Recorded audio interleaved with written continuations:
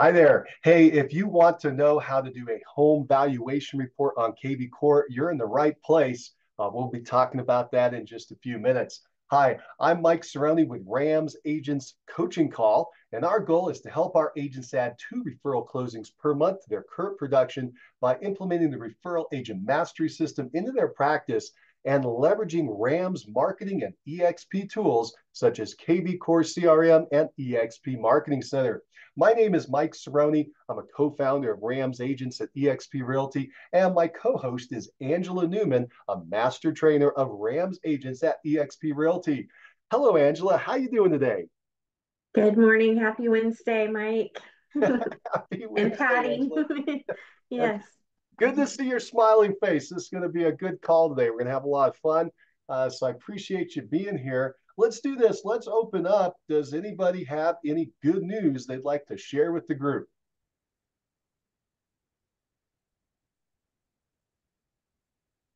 Well, we will be speaking later today. You're going to host a webinar for some of our people that are interested in learning more about options for that upcoming NAR settlement that's in place coming up. So that's exciting. And just working along, staying busy. We've got lots of activity. I think you can definitely tell that spring is here. Spring is a poppin'. Yeah, absolutely. Yeah, we're going to be doing that call later today. Um, and we're going to be talking about the NAR proposed settlement and how it could affect you working with a buyer and also how it could affect you working with a seller and an opportunity that I see in each of those and how I think it's going to play out. Just kind of maybe a little bit of a bright spot on something that's been a little bit of a challenge for most of us to try to figure out how to handle. I think we're all going to push through it just fine. And I'll show you what I mean by that when we get into that call. That'll be later today, and that'll be 2 o'clock Central Time. All right, so let's do this. Let's jump into our training for today. And I'm going to share my screen in just a second. Let me get things set up for us and make sure that you can see it. Where? Oh. Got to be faster at this at some point. And there you go. You should be seeing my screen right now. All right, cool. All right, so what we've got here is we're inside of kvCore, and just kind of waiting for things to play out there so they don't get on our recording. All right, I'm going to go ahead and just show you if we're at the beginning of kvCore, how we get there. So again, what we're going to do today is we're going to show you how to add a home valuation report to a contact. This is for a homeowner. And what we're going to do is this is where you land on the dashboard. You're going to go over into contacts, open up contacts, and we're going to go find our person. I'm going to click my sphere search over on the left. There we go. And it's going to pull up my options. And I'm going to go down to this lady named Jane. This is one of our fictitious people. And we're going to set one up for Jane. In fact, what I'm going to do is I'm going to I've got an address for Jane that I made sure was a true address because I gave her a fictitious address and it won't work with that. All right, so what we got here with Jane is this is what you see in her contact record when you first get in, all of her details. And if you go over to the far right, the third column starts off with the word actions, and we start rolling down, and we're going to look for this one right here called listing valuation. So let me highlight that. Listing valuation. And again, it's even though it says listing valuation, they're not listed. You can send this out to someone who hasn't listed their home, but that's what they call it in this program. So we're going to go ahead and click the word add. And what's going to happen is it's going to say, hey, what address would you like us to evaluate for the value, the estimated value or worth of this property?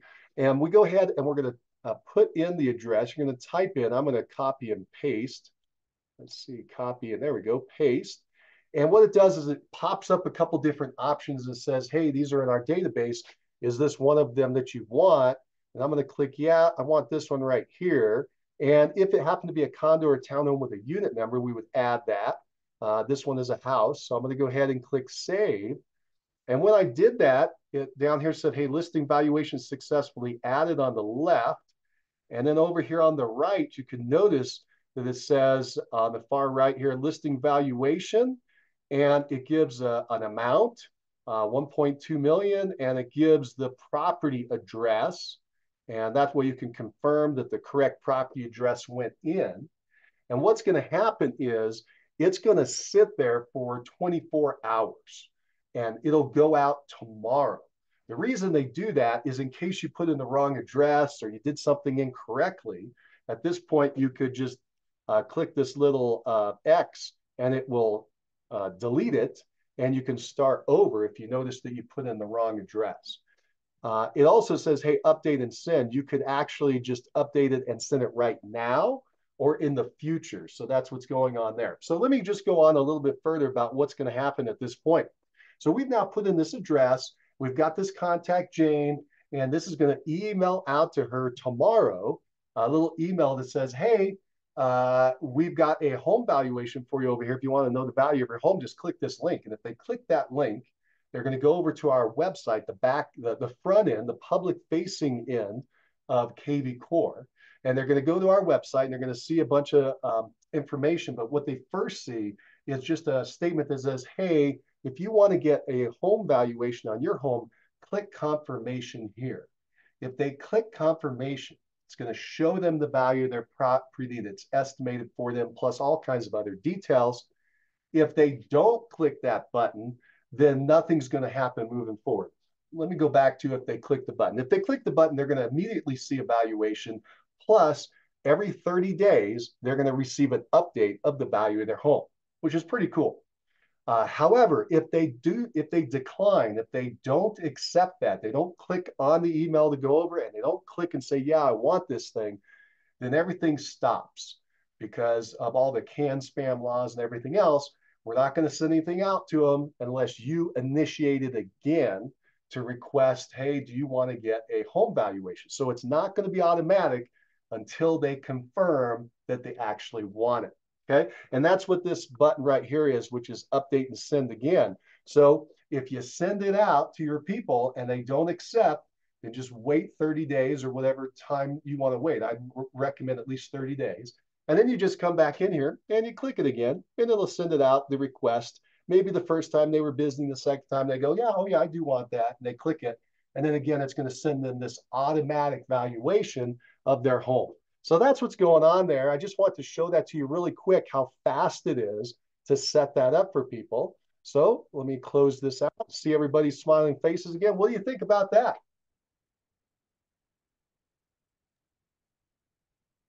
So when you say that you can edit it, what kind of things can you edit Sure. So with the valuation? I don't know if I said edit, but let me just say that if you put in the wrong address, let me go back in there again and show that. Give me a second. There we go. There we go. All right. So we're on the screen again. And over here on the right, where it's at, if we had put in the wrong address, you can see there's a little pencil mark there. Let's go ahead and click that and see what happens. Okay, so it's going to say, hey, did you type, here's the address you currently put in. Do you need to put in a different address? Did we have that wrong? And for instance, let's go ahead and just try it. And let's say that I had 52, and instead I want to do 53. Okay, and let's see what happens if I enter 53 instead is in the address. So now 52 is what was currently there, and 53 is what I just put in. I haven't done this before. Let's find out. So I'm going to click save and see what happens. Okay, it updated it. It changed it to 53. Let me go ahead and click this open and confirm that. Yeah, so now currently it's 53. So if I said edit, maybe I did. I meant the address. All you can change is the address. So here's the other thing you can do. Let's say you put it in there, it was completely wrong. You don't want to do it, or maybe you don't want to send out this. You just decided I don't want to send them a listing valuation. You can click this button down here, this little black and circle with the red white X in it. And if we click on that, it's going to say, hey, are you sure that you want to remove this listing valuation report? And I'm going to click yes, just to show you that it'll disappear. And notice it went away, completely gone. Nothing's going to be emailed out or sent to them. So you can do that at the beginning. You can even do that after they've been receiving it. Just remember, if you do that, then they're going to have to reconfirm that they want it again. So let me show you how we added that. We'll do that one more time. We'll go ahead and click add. And we'll go back to our original address just because it's in my my little copy and paste. And so there's our original address. And we say, yep, that looks good. And I click save. And now it's in there. And again, it gives us the idea of the valuation. Just remember, when you put that in the first time, it's not going to email it out today. It's going to wait 24 hours to make sure you didn't have any errors. It's just kind of what the system does. You can force send it right now by clicking update and send. It'll send it right now. Beware, don't do that unless you've really double checked and made sure the address is correct. So Angela, did I answer your question? Yes, yes. And so would you recommend then, because we have everybody enter themselves as a contact into the system, would you recommend that they test it on themselves Yeah, I first? think that's a fantastic idea. That's a great point. Angela, you get a double star today. That was really good. So, yes, please put yourself in and your own address and send it out so you can see the report. Make sure you are happy with the report. You may decide you do or don't want to do this. For instance, I did this on my property and the valuation came in really high. I don't know why, but it was much more than the actual value of my home by quite a bit, by almost 30 some percent. And and so you may not want to do this report. Now, other areas that may be more accurate, you might want to check your area and make sure that it's not coming out really high or really low or something that you think would be off. But if it's coming in pretty close to what you think is right, I think it'd be a good idea. Plus, you can see the actual email they're showing. I don't have it set up, and I apologize to show you that email today. But maybe in a future call, I'll show you what the email is on their side, or you could just go ahead and test it out on yourself. That's a good point. Angela, do you have any other points you'd like to make?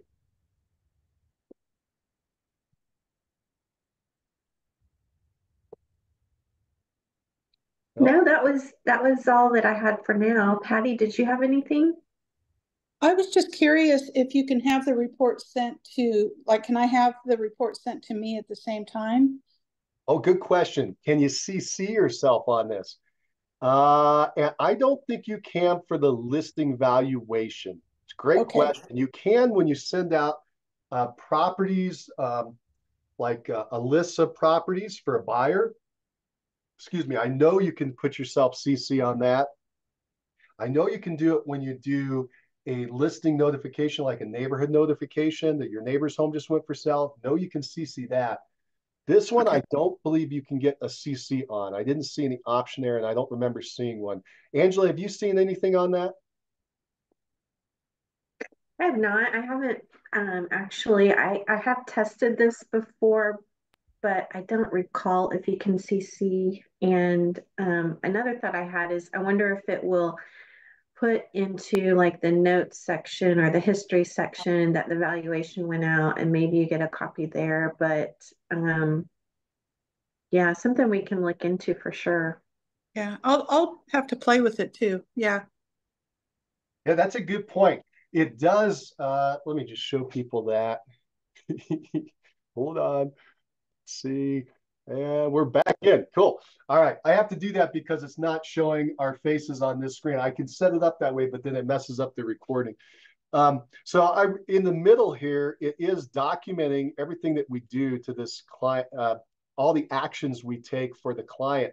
And I think it does show that you sent it out, but it's not going to notify you unless you look in here. As far as the listing valuation, that specifically that listing valuation. As I said up here, just to fill out the statement, if you do a searching alert, okay, like a home alert, And let's go over there. Let's just do this here. Boom.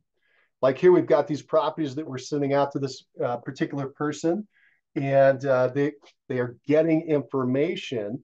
On this one, we can set it up so that we get CC'd, and I think I can do it right here. Yeah, so like right here, we're sending out the starter home list to these folks, and right down here, it says, hey, do you want to send out a carbon copy to someone? And I set myself up to receive that in this example because I was sending this out to a renter that was in my PCSOI, and I was telling them about starter homes, and we set this up to go out monthly so that we get the list. And then I did receive that list, and I think we talked about that on another call. We can make a follow-up call. It's optional, but you can make a follow-up call and say, hey, did you see that list I sent over to you? What do you think? And so that's kind of cool. And you can also, again, set this up on this. This is for a renter who might buy. You can also do it for a homeowner who might sell. And the same thing, you can set yourself up on the carbon copy and help out that way. Did that help? Did that give a little more clarification? Yes, yes, and I'll get in there and look around with this. I like the idea, or I like the fact that we can do this right out of kvCore. So yeah, it's pretty cool. Yeah. It's all in there, and Perfect. it's really a matter of kind of playing around with it. Angela made a great point that we should test it out. Right? Yes, yes, absolutely. Thank you. See what's coming. So be sure to just put yourself in kvCore. It just takes a couple minutes to add yourself as a contact, and then set yourself up on all these things that we're doing. So um, your notification for your neighbor's home going on the market, notification if you're a renter to receive what the rental properties in there are in the area, so you can see what they would be getting. I actually get these notifications. I've set myself up on this stuff, so I'm getting notifications every couple of days of, hey, and I'm like, what was? Oh, okay, yeah, I set myself up for that. I forgot. And home valuation for yourself. You can do just a regular search, like you were working with an active buyer. Or they're not like right in the market yet, but they're kind of on the cusp. Maybe they're 60 days out or 90 days out. They're trying to notify them once a week. You can set one of those up, kind of a drip for them of what's coming into the market. So it has all that capability in it. And the nice thing is, it kind of, as you just pointed out, Patty, it keeps everything in one place. So we can make a quick reference. You certainly could do this in your MLS or maybe another service, but then you're bouncing around to a bunch of different places. And so if at all possible, I do recommend you try to keep it in the CRM as long as what you're sending out is at least 80, 90% of what you want. You're never going to get 100%. Good. Any other thoughts on the home valuation idea and this program inside of kvCore? Any other questions or thoughts on it? Well, I think that once that gets sent out, that gives you an opportunity to follow up with your people and let them know too that those home valuations are going to be based on a lot of different factors, but in reality, it'll be based off of condition and current market activity and things like that. So, but it's fun. It's fun to look at, fun to kind of see it as it goes up and down, or hopefully up. But yeah, but definitely a good opportunity to call people and talk about it. So. Exactly. Remember, that is our goal in everything we do at RAMS, is to get in the conversation with people, right? Um, First of all, it's fun. Just for most of us and our personalities, these are people we like, so it's fun to call them up and start chatting. So that's number one. Number two, though, from the business side, it's kind of fun because we're mixing business with pleasure in this world of PCSOI. And so on the business side, we have to stay in front of our people, right? Because we don't know what day they're going to wake up and go, I got to move. And we want to be around. We want to be in their world and be on top of mind when that happens. So giving them a call out and a reach out in any of these opportunities, what you need to be thinking of, it's a connection. We did an interview for Mastermind Agent, one of my favorites on this topic, with a kid. Everybody's a kid to me if they're younger than me. So this guy's in his 20s, early 30s. He's a man, but to me, he's a kid. Everybody, I apologize, but that's what it looks like to me in my now perspective. But anyway, Caleb, he's a great kid, a great man, and a great real estate agent. Let's do that. And so Caleb had been in the business for a few years, and he tripled his business in 1 year. And the number one thing that he did, and by the way, when he tripled, his GCI went to 900,000. So, I mean, he was at a great level already, and he tripled. Anybody would want to do that, right? And the thing that he did, all he did was he started tracking how many conversations he had per day. Okay. And he actually tracked it. He had it in a spreadsheet. And if you go back and you watch that call, he actually shows us the spreadsheet and he shows us how he started tracking how many conversations he had per day. That's all he did, just how many times he talked to people. And it went up. And when that tripled, his business tripled. It's such a simple thing. You know, we try to make the business so complicated. But that's anytime we have this opportunity to reach out, we have to take that. And along with that concept now, for instance, Blake, who's not with us today, he called his people first and said, hey, I'm going to send you a report. Could you give me feedback on whether you like it or not? I thought that was pretty smart because, again, it's just another conversation. And then he got the feedback from people, whether they liked it or not. Most did. And he said, well, great. Well, we'll keep it going. If they didn't, he said, well, we'll not send it to you anymore. That's easy. I can click this button and it won't go out anymore. I thought that was really smart to tie the two together. So that's another idea. Me, I'm crazy. I would just send it all out to everybody and wait for feedback. You may be of the type of personality, though, you're like, no, I want to get confirmation first that I want to, they want to receive it. Either option is going to work for you. Just make sure you're doing it through a system where they have the option to opt out. Okay. First of all, you have a relationship with them. Second, they have the option to opt out. And that's what's inside of kvCore. It's going to ask you, did you have permission to send this to them or not? And so forth. You get the idea. Good. Other thoughts on what we just talked about? We can open this up to any questions you have on anything we presented so far, or anything you need help with to get more repeating referrals. Anybody have any questions, comments, issues, or concerns that we can help you with? Let's open it up for some general coaching.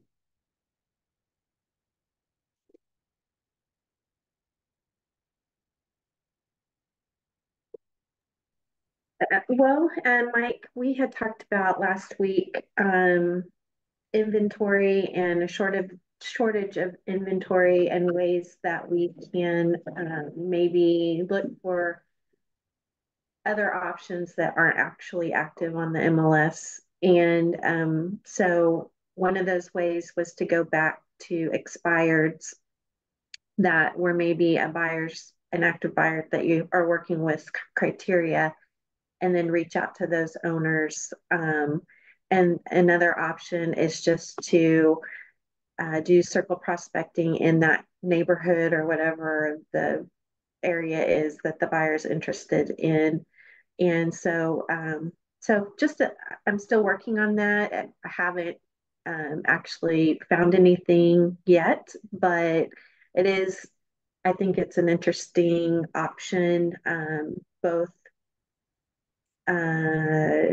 for our buyer that we're working with, but then also the potential to maybe get a listing or reach out to somebody that might be interested in selling. So. It's a great point. It's a great idea. Angela and I were brainstorming on a prior call, and it was a lot of fun because the whole concept here is you have a buyer need. Okay, that's what's driving this. You're working with a buyer, and they can't find what they're looking for. In this case, because it's a thin market, it could even be there's a lot on the market, but they're not finding specifically what they're looking for. This is really awesome because it goes back to what we have in our title, or maybe it depends on the state, but a true broker or a true salesperson, a true associate, depending on, again, the title in your state. But the whole idea of you're bringing a buyer and a seller together. right? Because that's what most people think that we do. And we do, but we usually do now through cooperation with a lot of agents. The networking of agents works really well to make that happen. But in the old days, if you go back to the 1950s and before, they literally had you worked with a buyer and then you had to go find the seller, or you had a seller and you had to personally go find a buyer. And so it's going back in time to that concept, and it can work really well for you. So if you have a true buyer with a true need, a true drive, and they want to buy something in a specific area, a certain price, and it's not there, it's a great opportunity to reach out to people who might want to sell and ask them, hey, have you thought about selling? I got this buyer over here. And the more details you can give about the buyer, the more real it is to the seller, and you'll find out if they have a true interest in selling their property. You might be able to make a match. And as Angela said, you may be able to pull out more listings out of there. So that's the idea. How do you do it?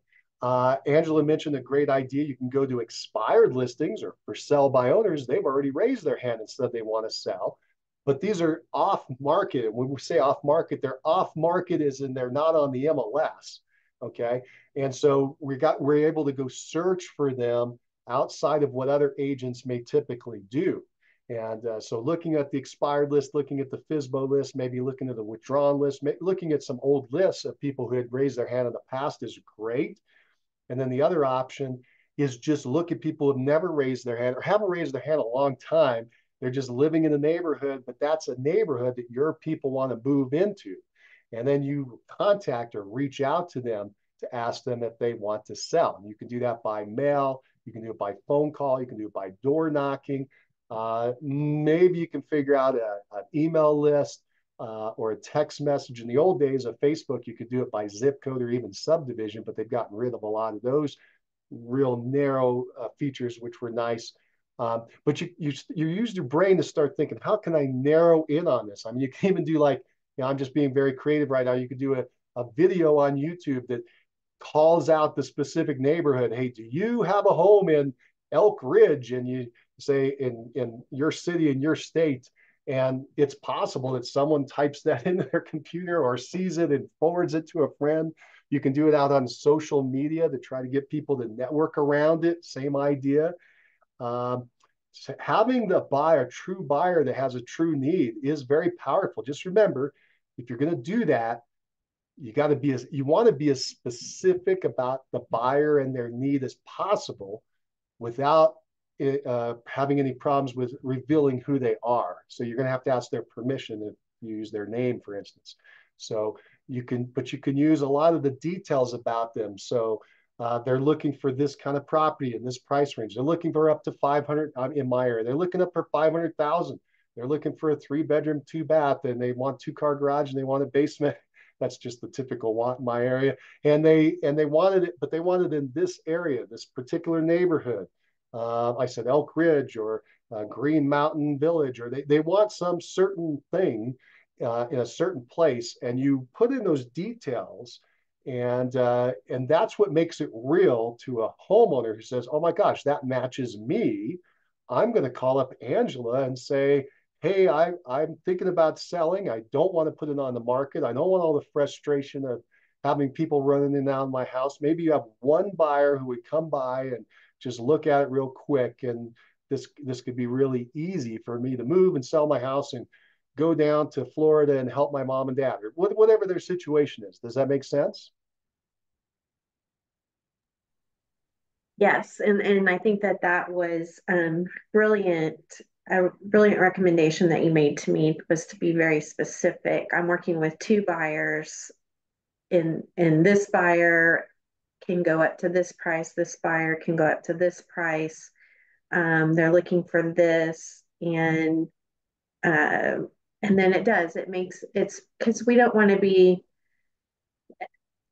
just saying that and not really have a buyer. You know, we want to be honest and ethical, and the more information that you can give about that particular situation, the more relaxed and believable it is to, you know, the people that you're contacting. Exactly. And the easier it is for you to talk about it because it's real. Exactly. Right. there are trainers, gurus, whatever out there who say, hey, just make it up. Just make up a fictitious buyer and send it out because they know the power of this. It is powerful. And I've always had a problem with that because you don't actually have a buyer. You're lying. How hard is it to find a buyer? I mean, buyers are everywhere, so you can actually find a real buyer. And if you don't have a buyer, go ask one of your agent friends. Hey, are you working with any buyers? Yeah, I'm working with 3. Good. Tell me what they're looking for. Okay, I like C. Let's use C, and then you could use that. You could say, hey, I'm looking for my friend. I'm looking for my agent friend who's got a buyer who wants to buy in this neighborhood. Do you have any? That's legit, right? Because you're actually looking for somebody with a specific need, and you can get into those details. So keep that in mind. If you get into this situation, you like the concept, you aren't working with a buyer right now for whatever reason, no problem. Go ahead and ask somebody in your office, ask somebody on your team, ask somebody that you've met at the association meetings, right? Do you have any buyers? They're going to have buyers. And then pick one, or you could even give, you have 10 buyers, great. I'm looking in this area, think I want to get listings over there. Do you have any buyers in this area? Oh yeah, I do. And then you make a match that way, right? So that's the match through the co-op. I gave you one other idea. See, basically what this is, it's a reverse of an old idea of selling a listing. In the old days, again, if you go way back to the 50s, and then it was still trickling out by the time I was getting in the early 90s. But here's the idea. You take a listing for $200,000 and you're like, okay, who's going to buy this property? Well, it's going to be somebody who is renting or they own a smaller house and they want to move up to it. That's the most likely person. Now, it could be somebody transferring in. There are other options, but 50% of the people move right back into their own zip code. Okay, so keep that in mind. They like the neighborhood, they like the area, they like the schools, they like the grocery stores and the churches, they like all the community, they like this place. So they're going to stay in the same area. So with that in mind, what you do is most people, when they buy up at 50% more than what they own. Okay. So what you'll do is you'll subtract back out that 50%, but you got to run the math. It's actually a third off. So the 200,000, you're looking for people who own properties around 130, 140, because for them, that'd be a 50% step up. And what you do then is you reach out to neighborhoods where their properties at 130 to 140,000, and you say, hey, I got this cool property up here. You're thinking about if you want to move over there, tell me and I'll help you sell your home, right? And you're trying to make a match that way with somebody who's going to sell and then buy up to your property. And you can create chains that way. In the old days, we used to have these really long chains. I'm sure they still do it, but this person's selling this property to buy that property, to buy this property, to buy that property. You can end up with a chain of 10 people involved, and it can get kind of wild. But anyway, that's just another concept of you're looking for a listing with a buyer need. Okay. You're kind of reversing it. You had a seller, and so you're trying to find the buyer for them. You're trying to look at the other side of the equation. Yeah. Be proactive instead of just waiting and hoping that something comes on the market. We have created the most amazing, efficient system to sell properties called the MLS, Multiple Listing Service. And everybody thinks, oh, we just snapped our fingers and it came in place. No, I lived 30 years of it, and I wasn't all the way back at the beginning, with the books. And before the books, they had sheets. And before they had sheets, they just have a meeting where you sat down and wrote it out on paper. My wife's father was in the business. I've looked at some of his business plans. His business plans did not include co-ops. He did not think that way. He thought, I take a listing and I sell the listing and I make money. I make the whole commission because I have to go find the buyer. I looked at his business plan. That's what it was. Okay, that was from the 70s. So I'm telling you, this whole thing has evolved to what we have today, which is, we talked about the NAR settlement. It's one of my frustrations. They don't understand how this thing all came about. It took 50, 60 years for it to come together. But we currently have this amazingly efficient market, and we forget that we can go back to those basics also. Those are also an option. All right, I got off my high horse. Angela, do we have anything else that we want to chat about? No, I think we can wrap it up, Mike. Awesome. Angela, it was a great call. Thank you so much for being here, and Patty too. And be sure to join us next week, same time, same place. And I hope you have a fantastic week. Keep moving forward. All right. Bye for now.